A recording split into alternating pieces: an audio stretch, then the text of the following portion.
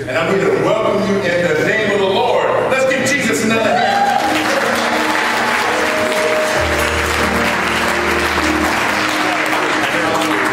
We believe that God is moving around the world, and that doesn't exclude us here this morning. He's moving in the north, he's moving in the south, in the east, in the west, all around the world. God's presence is here. So let's grab hands as we hold hands together in unity in prayer, because we're believing for a miracle this morning. We want to see souls saved. We want to see hearts lifted up. We want to see the word of God spoken in truth and in righteousness. We want to see a holy praise, a holy worship ascend from this place into the heart of God. And as I pray, would you join me now? Father God, we just thank you in Jesus' name that we come into your presence happy and rejoicing and excited about what you did, Jesus, your death and your resurrection, about what you did, Jesus, the presence of your Holy Spirit that's working in the church worldwide. And so, Holy Spirit, reign supreme. Lift every heart, lift every burden, save souls locally and around the world. Heal minds, bodies, and hearts. Those that can't be here, heal minds, hearts, and bodies, and move under the anointing of the Holy Spirit so that we will never be the same. So we will let your gospel be known locally and around the world. So that we will be life changers. So that we will be salt. So that we will be wounded healers. So that we will walk in the path that you predestined us to walk in. We pray this in the name of Jesus Christ, our Lord and Savior. We all said, amen. Go grab somebody, give them a handshake, and say, you're 2 Corinthians 9, 6 and 7 says, and our scripture reading is found in 2 Corinthians chapter 9, starting with verse 6. Would you please stand to your feet for the reading of God's word? 2 Corinthians chapter 9 and verse 6.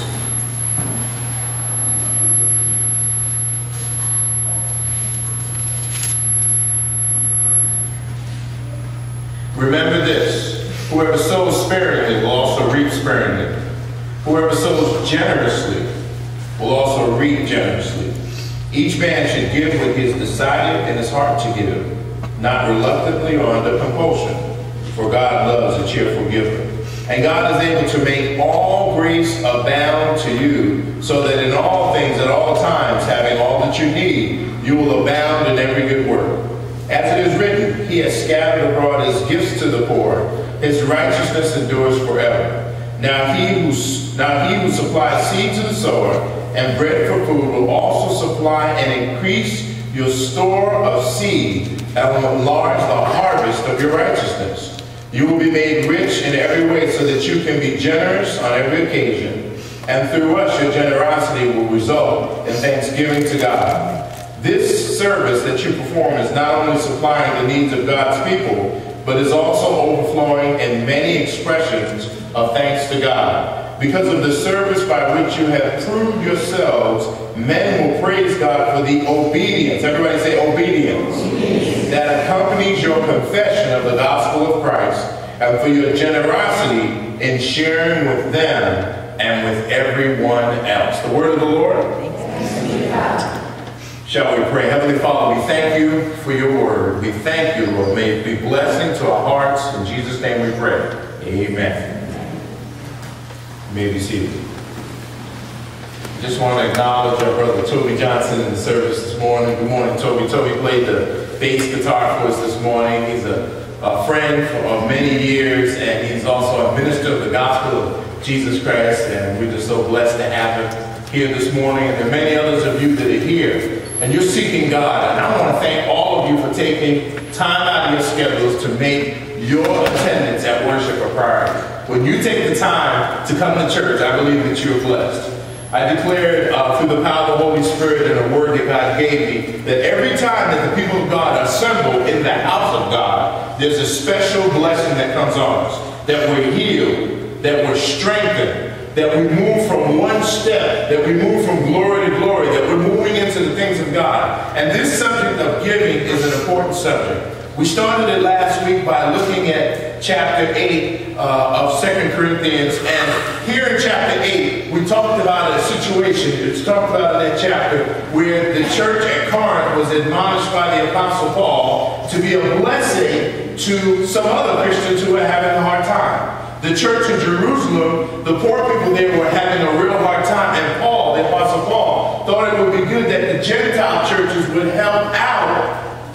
the church in Jerusalem, and so he asked the church at Corinth to give. And he used the churches that were of the Macedonian persuasion as an example of churches that did it right. Because these churches weren't rich churches, and these were churches from the area of Philippi, Thessalonica, and Berea, and these churches were not rich churches. Now the church at Corinth, on the other hand, was a rich church in terms of their wealth and their means. It was also a church that at times had worldliness in it. It was also a church that was located in an area where there was multiple worship of multiple gods and deities. And so the Apostle Paul was warning the Corinthian church and admonishing them and encouraging them to stay on the right path that they needed to go. But Paul realized that a sign of true maturity, and he says it over and over in these two chapters, in 2 Corinthians chapter 8 and 2 Corinthians chapter 9, that if you and I want to be Christians, and if the church here want to be Christians that please God and mature in their faith, that we have to understand what the principle of giving is about. And when we give, we should give as unto God, number one, and we should give cheerfully. If we go back to chapter 8, look at the key verse in chapter 8 and verse 5. It says, and they did not do as we expected, but they gave themselves first to the Lord. I would submit to you that a true Christian, a Christian that's seeking God, a believer that really wants to be on the right track, a believer that got to the place where you're saying in your soul, in your heart, in your mind that you want to follow God and you want to do the things of God, and you've made it up in your mind that you are tired of the enemy having havoc in your life, ruling in your life, and you want to move into a step that's closer to God. No, you're not saying that you're perfect. You're not saying that you're a super Christian that can do no wrong. You don't want to get legalistic about it, but you just decided that you've made Jesus your choice, and you want to get closer to the Lord and Savior Jesus Christ. You want to be like Christ. You know that old habit when Michael Jordan used to be a player back in the years, they had commercials. You used to say, I want to be like Mike. And all the little kids, boys and girls, wanted to play basketball and be like Michael Jordan. Well, I want to submit to you, we ought to be like our hero, which is Jesus Christ. We want to be like Christ. Say amen to that. That's something that you can attest to, because you don't serve a Christ who just charges you $150 for an expensive sneaker and never come to your house when you need help. But God loves you and he cares for you, and you can call on him in the midnight hour and he'll be there for you. Say amen. And so many times in our Christian experience, we're saying, oh, I'm a mature Christian. I can raise the dead. I can pray for the sick. I can speak a prophetic word. I can intercede for somebody. I can go to the hospital. People are changed by my prayers. I can live a godly life. But in the area of giving, we're coming up short as the Church of Jesus Christ. They did a study once and they found that Christian people, when they studied the habits of their giving, they found out that only 2% or less of their resources were going to the kingdom of God. What a shame that is. When God has called us to give of our resources, to be plentiful and generous givers, we've come short. Now I want to talk to you about the principle of being a generous giver, and I want to go and trace some scriptures in the Old Testament that talk about giving and how it all started, how it all got started. So if you look in the New Testament, it talks about being a generous giver, and we give as unto grace. When you look in the Old Testament, it talks about percentage giving, tithing, and that's a principle that we've carried over into the New Testament. But I would like to submit to you that if we want to look at giving and we subscribe to tithing on a legalistic basis, we've lost the whole theme of the New Testament. Because our giving shouldn't be based on a 10% giving or giving on a rigid amount. And if you don't give this exact amount, you're not a good Christian. But I would like to go further than that and submit to you and get to the crux of the sermon right now, that our giving should not be based on a 10% amount, but our giving should be based on because God has done something great in your life and done something good for your life. At any time, you can open up your checkbook and make it available to the glory of God. Say amen. My brother Henry, Pastor Henry Greenidge, is my one-up. And if you don't know what one-up is, look in your bulletin. It's defined. My Pastor Henry is my one-up, and he often says he can tell the quality and the condition of a man or a woman's heart by their calendar and their checkbook. Your calendar, because it tells you what your priorities are and what you do. Your checkbook, because it tells you how you spend your money and what your priorities there are. Say amen, church.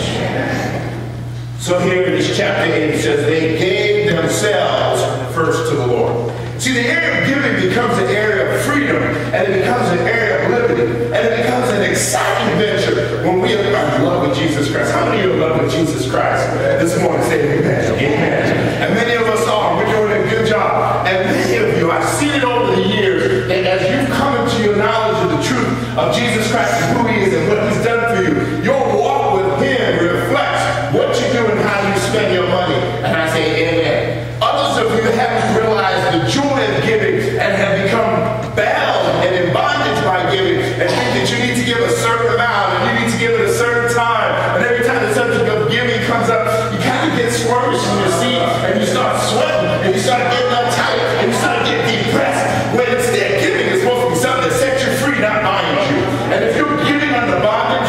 give. Let me say it again. I'm on tape right now. These messages go out to YouTube, so I'm letting this go out throughout the world. If you're under bondage and if you're uptight about giving, don't give and get free. But if you come to know your Lord and Savior Jesus Christ and He has set you free, then you start giving as unto God and you be blessed. If you come to know the Lord and Savior Jesus Christ and you understand what true love is all about, then you'll want to give. There's a song that a Christian singer wrote recently, and it's called One Love. One love. When you get to the point when you have this one love in your life that surpasses all the other loves. I know some of you are in love this morning. You have a boyfriend or you have a girlfriend that you're in love with. You love your mom, you love your daddy. You're in love with them, and that's a good love. Nothing wrong with that kind of love. But when you get to the place where you find this one love that comes from our Lord and Savior Jesus Christ, I'm sorry to say, it surpasses all romantic love. And I know some of you say, well, Pastor, will that romantic, will that one love with Jesus be there with me in the middle of the night, hold my hand and hug me when I'm alone, and when I'm tired, and when I'm lonely? Not right now, but someday He will bring it to pass in your life, where if you put Him first in your life, He'll bring you the right person that can love you the way you need to be loved, and you will not settle for any other kind of love. Say amen. So it says they gave first to God. Why? Because they love God. In Matthew 22:37, it says, thou shalt love the Lord thy God with all thy heart, with all thy soul, with all thy mind. Why did God give us that commandment? It was because He started out the love affair by doing something for us. And He came near to us at our time of need. I remember when I was in college and I was seeking out all these philosophies and all these isms and all these religions. I had a choice of going to a small Christian college or going to a large university. And I chose a large university with 38,000 students because I wanted to go out and experience life. I wanted to go talk to people of other faiths, of other non-faiths, of other political beliefs. I wanted to test my relationship with Jesus Christ to see if it could withstand the vicissitudes and the adversity that was out there. And so I decided to just dig into my Lord and Savior. I decided to read my Bible. I decided to pray. And I went to that university with the mindset of, I have a best friend who has radically transformed my life, taking me from the streets of New York, South Bronx, and giving me a heart of love where there used to be hate. And I want to share that with as many people as possible. And so I talked to people of different persuasions. I talked to people of different races. Primarily growing up in the South Bronx, it was primarily an African-American experience. Didn't have contact with a lot of Latino, other people, because Latinos were there in Spanish Harlem, and we, the blacks, were not here. Everything was segmented in New York. And to a certain extent, it still is today. Everybody has their own little neighborhoods. And when we come to the knowledge of who Jesus is, He helps us to love everybody, no matter what their culture, no matter what their race. And so I decided that this gospel, this love that Jesus had put in my heart, I wanted to share with others. And so Jesus became my first love. And when He became my first love, then for me, giving was easy. I opened up my pocketbook, I opened up my checkbook on demand. And when God said, I want you to help that, brother, I did.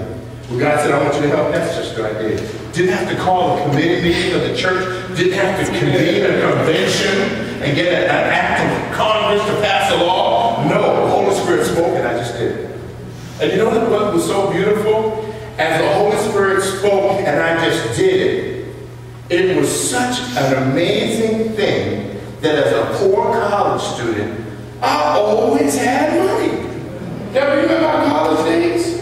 We had money. I didn't have to become adults and get jobs. Oh, we ain't got no money. Had money to fly down to California. Had money to go on the ad and buy those new jeans that everybody wanted. I had money because I gave myself and availed myself to God and to His priorities, sharing the gospel, caring about people, caring about the poor. And by the time that I had finished 4 years of university education at University of Washington, I only had a $2,000 loan bill to repay. And most of my friends had $38,000, $40,000 to repay. God blessed me immensely. Did you know that? I don't know if I told you. 2,000. How much did you have from Fox? She had a punch for it. That ain't bad. So mine was a state college, and Deborah's was state college, hers was private, so that's all right. So we both were blessed. The state colleges are a lot cheaper than private colleges. And many of our counterparts, thousands of dollars. But Deborah operated off the same ethic that I did. And that ethic is, have Jesus be your first love, and you'll be blessed. Now let's look at an Old Testament first love experience. Let's turn to Genesis chapter 14, verse 17. Anybody need a Bible? Young people to the rescue. Anybody need a Bible? Raise your hand. These young people will get your Bible. Anybody else? Genesis chapter 14 and verse 17. Here's where it all started. This whole thing about giving. After Abram returned from defeating the Kedorlaomer and the kings allied with him, the king of Sodom came out to meet him in the valley of Shaveh, that is the king's valley.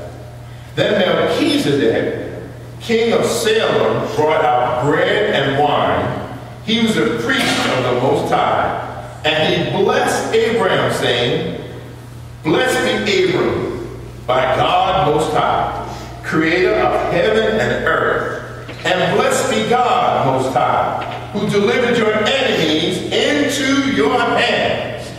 Then Abram gave him a tenth of everything. So that means all the spoils that he got of war, Abraham decides to give this man a tenth. Why would he do that? Something welled up in Abraham's soul that this man who he didn't know, who he recognized as a priest of the Most High God, who had blessed him, he decided to bless the man of God because the man of God just blessed him. He, the inferior, gave deference to the superior, and he decided that he was going to bless him and give him a portion of what he received. And the Bible here says that it was a tenth. Turn to Leviticus 27:30. Leviticus 27:30.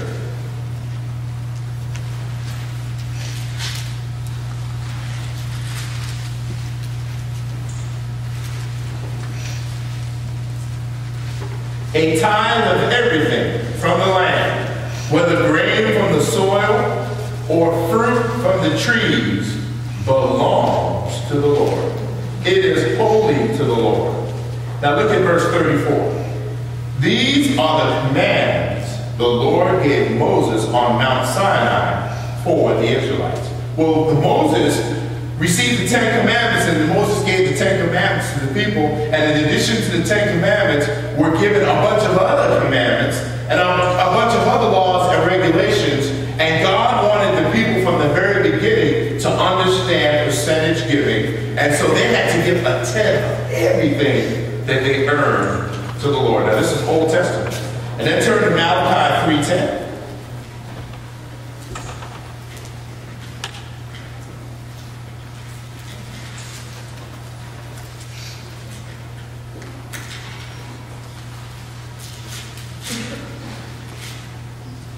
Malachi is the last Bible in the Old Testament. Bring the whole tithe into the storehouse. How much is the tithe, by the way? 10%. A tenth, 10%. Bring the whole tithe into the storehouse, that there may be food in my house. Test me in this, says the Lord Almighty, and see if I will not throw open the floodgates of heaven and pour out so much blessing that you will not have room enough for it. So God here is establishing the principle of percentage giving, of giving a tithe in the Old Testament. Now, we say that we subscribe to the Old Testament and the New Testament. That the Old Testament has value. Brother Tom, what's that scripture we read in class this morning? All scripture. Can you read that one out loud for me? You'll find it for me. It's in Timothy. Okay, I'll give you a second. And we subscribe to the fact that all scripture is relevant and gives benefit to the Christian today. So that's the Old Testament and the New. So you would say, well, Pastor, here in the Old Testament, you've just given us 3 scriptures on tithing, so should we be giving a tenth of our resources to God's kingdom? Well, the answer is yes, maybe no.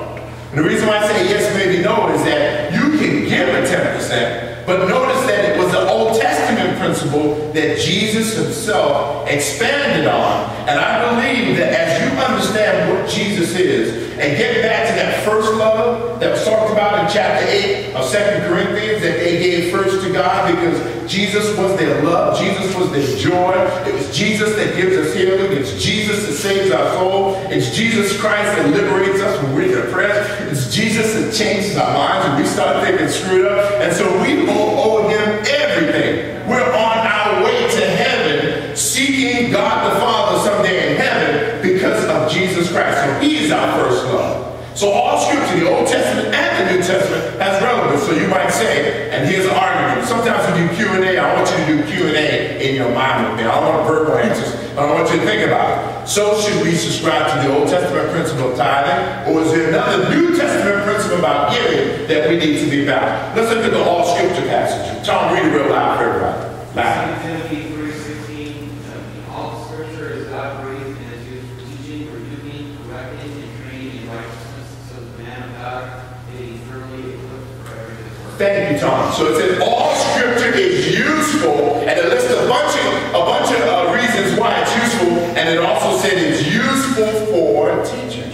So we can get some value out of the Old Testament principle of giving, and we can compare it with the New Testament admonition in 2 Corinthians chapter 9. So let's look at it. 2 Corinthians chapter 9 and verse 6. Remember this, that whoever sows sparingly will also reap sparingly. Now last week we talked about excelling in the grace of giving. Because in chapter 8 it talked about to excel. Excel is to surpass. Excel is to do things in an extraordinary fashion. And God wants us to know that our giving needs to be as a sign of our maturity in Jesus Christ. And that as we give, the other areas of our lives that grow, which is our speech, our faith, our earnestness. That's 2 Corinthians chapter 8, verse 7. That's those 3 or 4 things are mentioned. And then it also says giving. So giving is just one part of our lives that should be maturing in God. We should mature in our love for the scriptures. We should mature in our relationships with each other. And we should also mature in our giving. And we should even excel in it. Everybody say excel. So we shouldn't just give on an average level, but we need to give on an extraordinary level. And we also need to grow in our Christian experience. And we need to grow in our Christian experience on an extraordinary level. Paul is saying we need to do all the above. Don't just pick out one of them. Some people say they're mature Christians. They love the Lord, and they do this, that, and the other, but they don't give to God. Some Christians give to God, and they do it on a legalistic basis. Oh, I tithe every Sunday. I give my check. But you don't love your neighbor. It's right there near you. You don't love the guy who has his music in the apartment below you blasting, and you want to go out and give him a piece of your mind. So you are not growing in every area of your life, and you need to do all the above. You need to grow in your giving, and you need to grow in your relationships and how you treat one another. Let the church say amen. Amen. And so when I think about giving, what it excites me is I give out of my love for Jesus Christ and what he has done for me. And here's how it started with Abram. Abram had went out to battle. He had to rescue his nephew Lot, who had gotten into trouble. And if you look at the Old Testament, there seems to be many scriptures where Abram is always rescuing Lot. And he goes after Lot because Lot had been taken captive. And so Abram goes to release his nephew from the bondage of these neighboring kings who were evil and who were trying to take advantage of him. So Abram goes out to war with a significant number of his strong fighting men, and he was able to conquer them and subdue them. Abraham is thankful that God gave him the victory, and when he gets his blessing from this priest called Melchizedek, he decided that he is going to bless the man of God because he first got blessed. So all of us here together, if you haven't gotten blessed, all of us here in one voice as we think about the subject of giving, if God hasn't done anything for you, don't give. But if all of us here together somehow realize that there was a time in your life that you was down in the dumps, that you was in bondage and sin, that you were doing something that was destructive and that was going to cause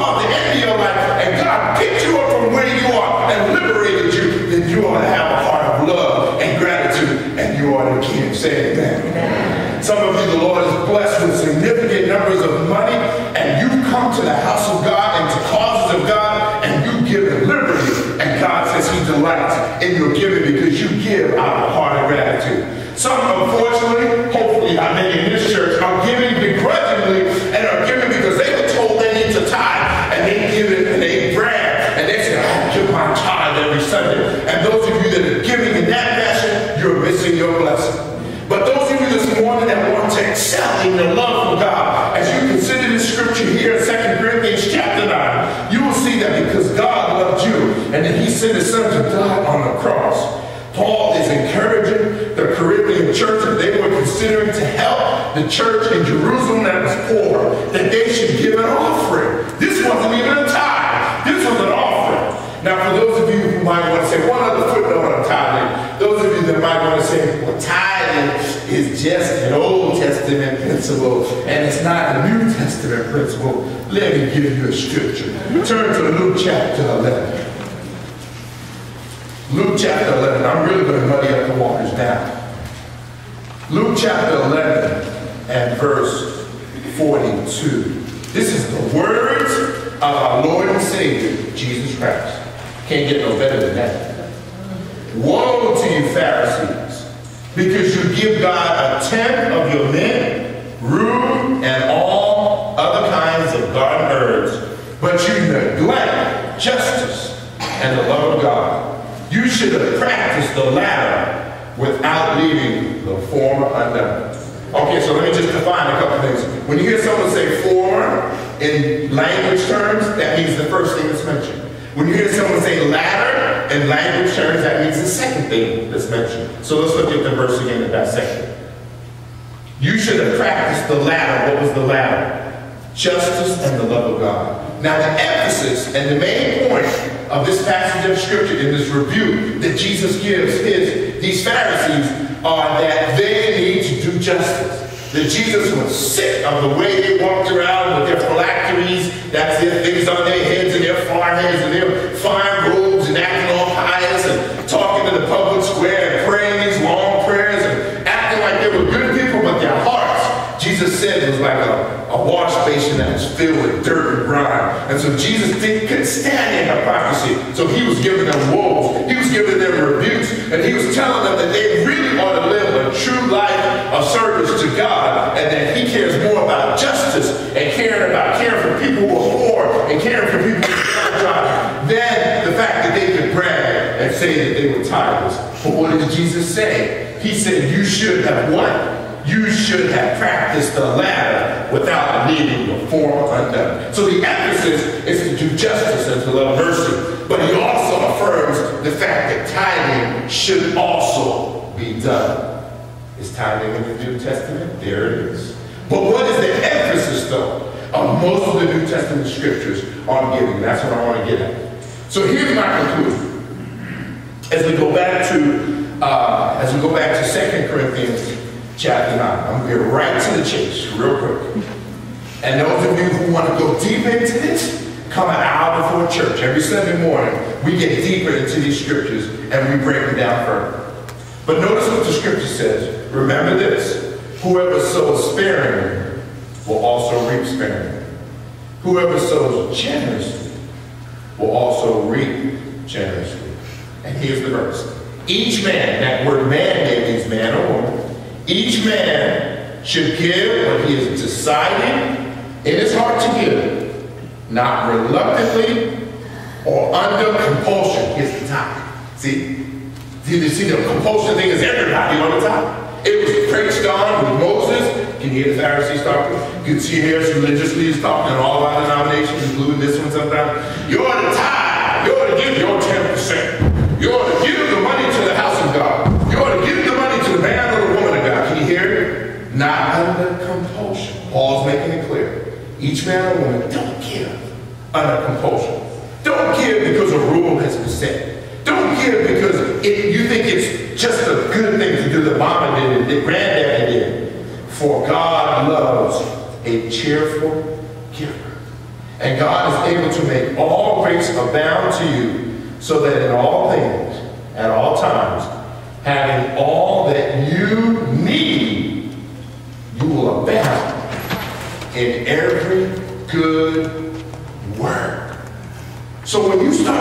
cheerful giver. And when you start giving generously, chapter 8 and 9, both talking about being generous givers. When you move from beyond tithing to being a generous giver, when you're set free from the bondage of giving in that way, and you're free to just on demand open up your pocketbook and give as unto God, oh my goodness, the Bible says later on in the verse, you read it. I read it initially when I stood up and read the whole scripture. It says that you're going to find out that in every situation of your life, young people, you're going to have resources that will come to your disposal when you need them because you are a generous giver. Now here's the statistic.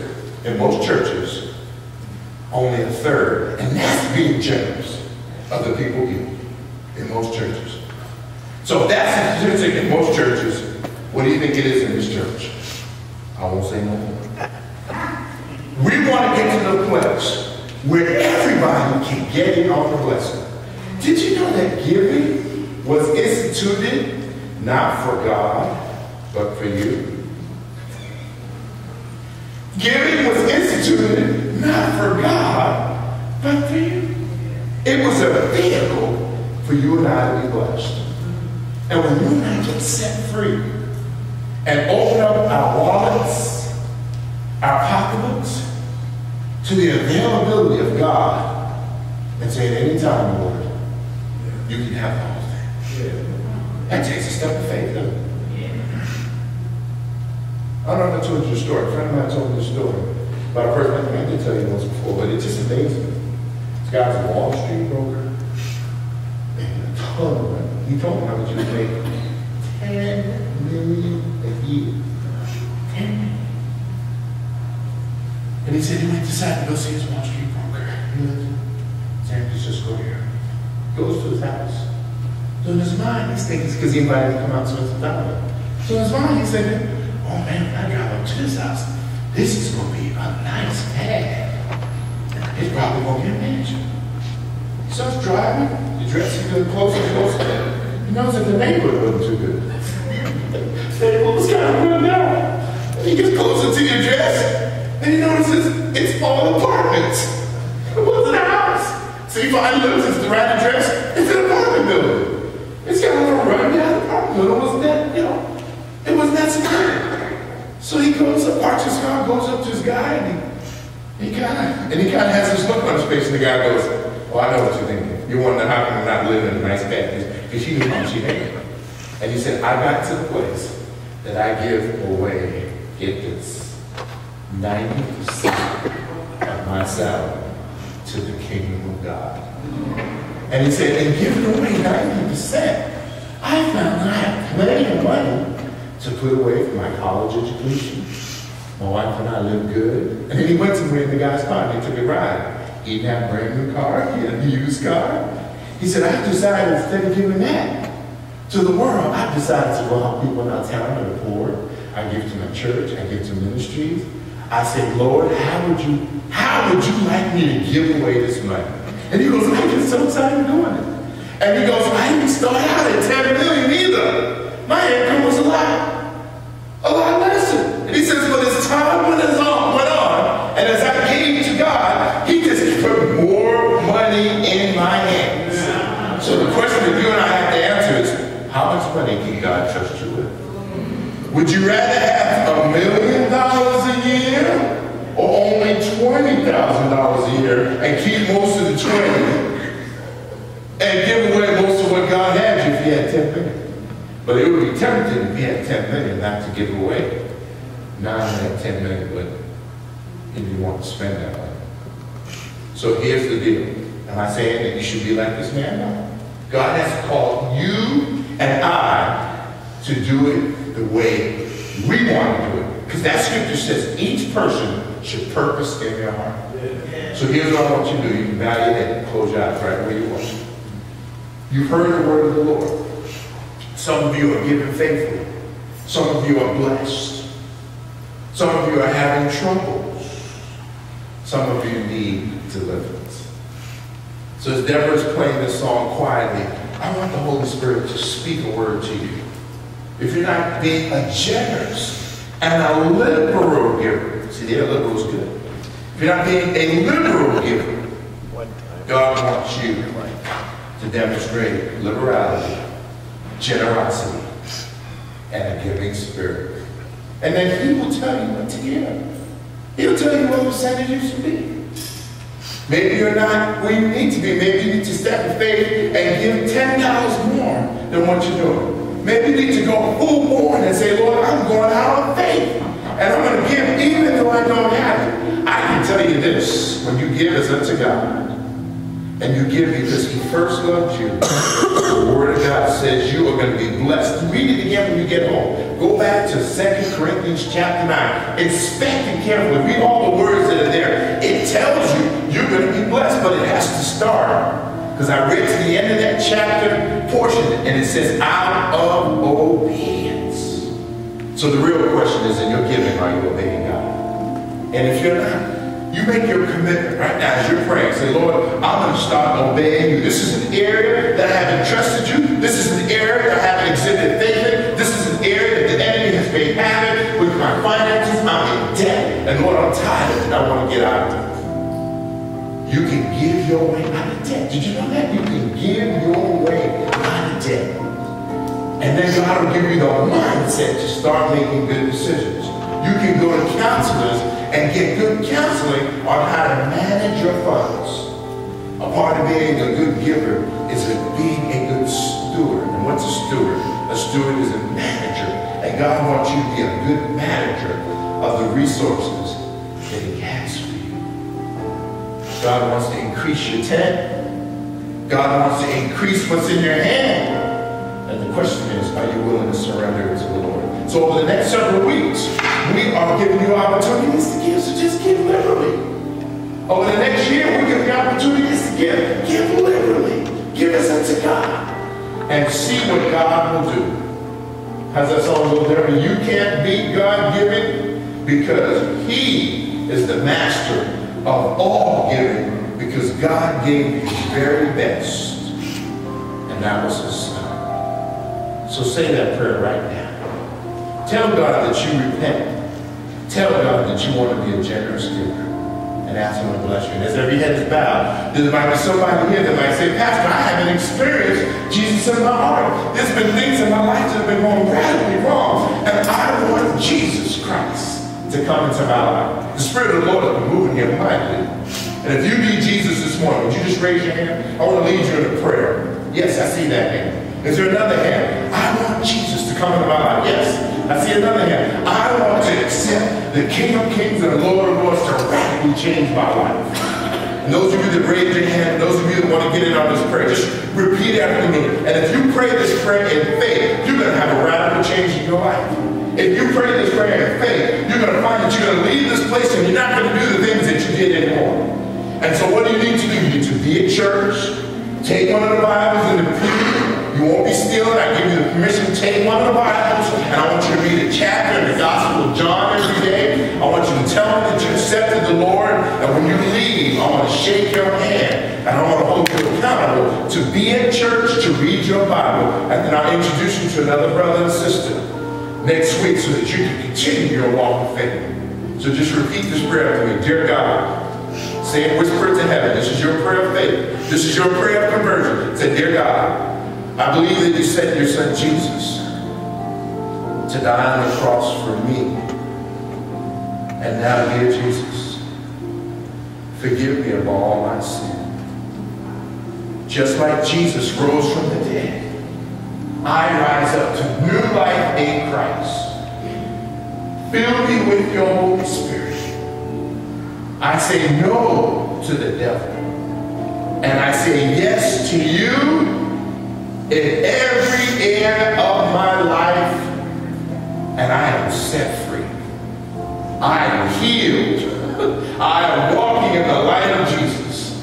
Amen and amen. Stand to your feet. Give the Lord a hand.